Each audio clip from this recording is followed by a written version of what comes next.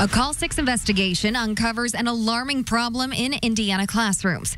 Teachers injured on the job by students. And for the first time today, you're hearing from teachers who say it's reached a boiling point. Are you giving up teaching? Yes. What is that like? Heartbreaking. Sad. Like Hannah Moody, she lost hearing in her right ear, an injury caused by a second grader. It's completely life-changing. You don't realize how much you use your sound and your hearing until it's not there anymore. We uncovered more than 1,500 incidents in central Indiana since 2017. Students hurting teachers and staff. The solution is that we need support. We started this conversation on Good Morning Indiana and have been talking about it all day. Teacher injuries. You just heard Hannah say the solution is more support for teachers. You told us on Facebook what you think is the solution. Many say it comes down to parenting and that it's moms and dads who are at fault when their kids assault teachers and staff. Call 6 Investigates Kara Kenny talked to some of those parents and found out what they wish you knew. At first glance, Erica Hahn's son Spencer is a typical teenager goofing off. But this 14-year-old's life has been anything but easy. He had a stroke in utero, and so 2/3 of the left side of his brain never formed. Because of that, he has autism, seizures, oppositional defiant disorder. At times, Spencer has been violent, including at school. He will lash out and act out. So there have been multiple times where he has hit teachers or kicked them or spit at them. He has had issues on the bus with bus drivers, principals, and staff. What is that like as a mom?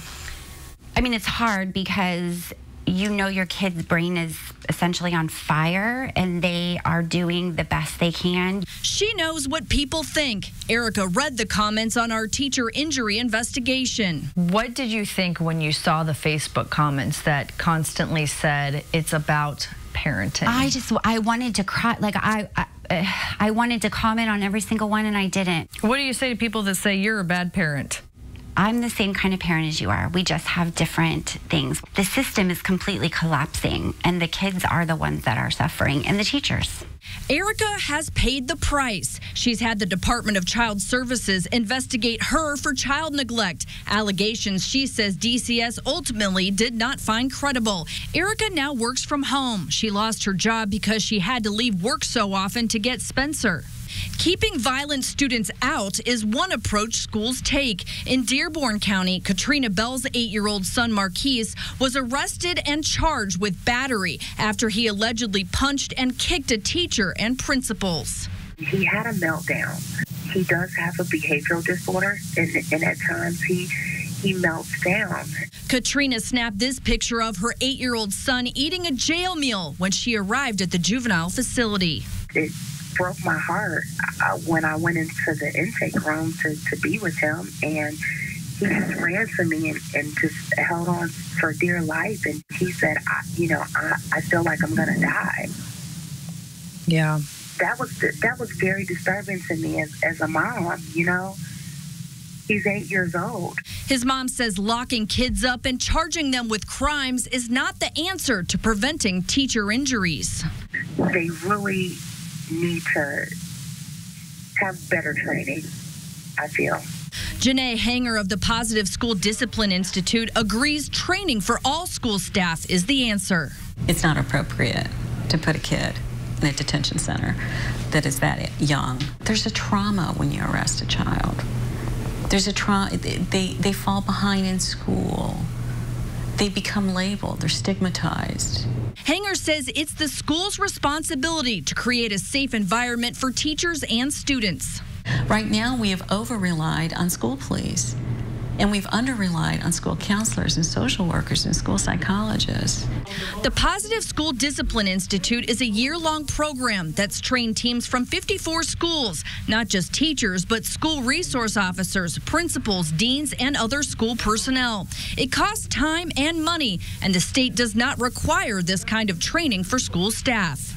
So he's going to act out so that you put him out. Teachers who've gone through this training say they see why it's important to develop relationships with their students so they can work out problems long before things get physical.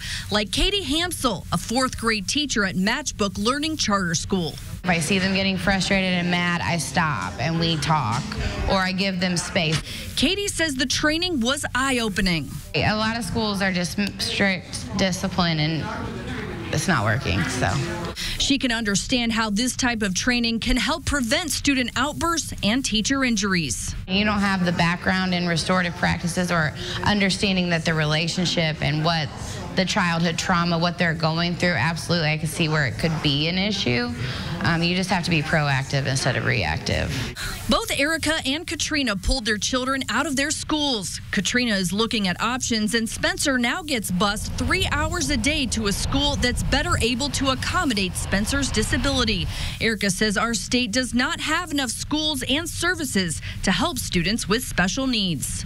At the end of the day, we're all just parents, and we're all just trying to do the best for our kid. And there's always a backstory, and I guarantee that the majority of the parents are fighting just as hard as I do to get their kids the services they need. And I guarantee none of the kids are bad kids. The reality is a lot of these teacher injuries are caused by students with special needs. In fact, one school district told us last school year of all of their staff injuries, 79% involve students with special needs. The Indiana State Teachers Association listed teacher safety as one of its top priorities this legislative session. And one of the solutions to the teacher injury problem was Senate Bill 220. It would require principals to report physical assaults to police. However, this bill failed to get a hearing this session. I'm Call 6 Investigates' Kara Kenny. And you can find Kara's full report on teacher injuries on our website, theindychannel.com.